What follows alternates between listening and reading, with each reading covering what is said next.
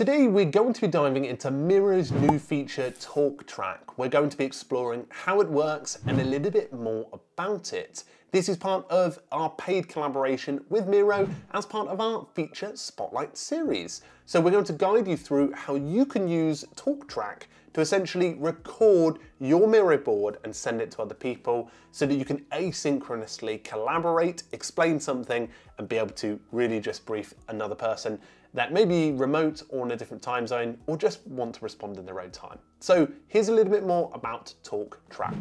So here we are with Miro's TalkTrack, and this is currently in beta, but offers a way to add layer to recordings and naturally a way to see into what Miro and how you've prepared each of your spaces.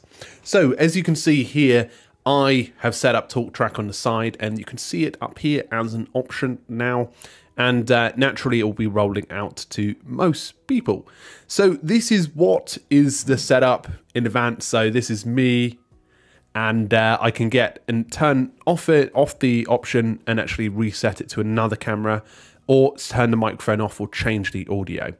Now, the goal of a TalkTrack is to essentially record something asynchronously. And this is great for visualizing something and be able to send it quite rapidly if you don't have the technology and you want to keep it all in Miro. So here we go. Let's hit record a TalkTrack. And as you can see, I am up in the top right hand corner already, and I can move myself around if I did want to, maybe to the central part of the camera so I'm looking at it.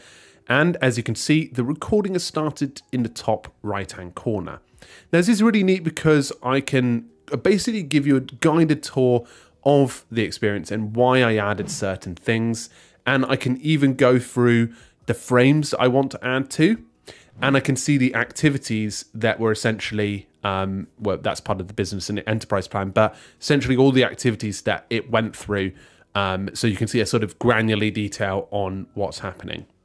Now I can jump back to certain sections and I can actually present them, and I can see the activity here to see what was added to the board history, which might give me a bit more context to who added what. You could be like, okay, oh, I remember John added this to the Ask the User area so that we could get a better perspective about what the user wants in a bit detail. And you can also see the version history too. So that's helpful from that side. I can skip to the presentation function that I just did there, and I can use the pinch to zoom on Mac at least to go into certain areas and be able to have that all set up. Now, if I did want to break and I wanted to improve something, I could hit record, pause, and then actually start again if I wanted to be able to get a moment's break or something like that. But this is a great way to be able to just set things up without having to issue. You can also restart and delete that version, but we're happy with this. And you can see on the right hand side, what pops up is almost like a pre-menu of what the link is. And I can actually go ahead and play that, and you can see the full demonstration. I'll just turn the audio off, but you can see my icon following me about there, and you can even add sticky notes to this afterwards, and comments as well, and emojis, which means you can interact in a much more detailed level. And of course, you can use this with other people too. You can see the playback speed if you want to speed it up and make your person talk much faster. And you can go into details like renaming it. So if I wanted to call it user feedback, and I can also copy the link here. Now, copying the link is quite helpful because I can send it to somebody else and they can view it pretty instantaneously, and I can view it here and change all the details for myself. I can just toggle that on, toggle that off, and see any TalkTrack that I have done across the day. So this is really helpful for saving a bit of time and trying to basically bring it all into one location and communicate with team members.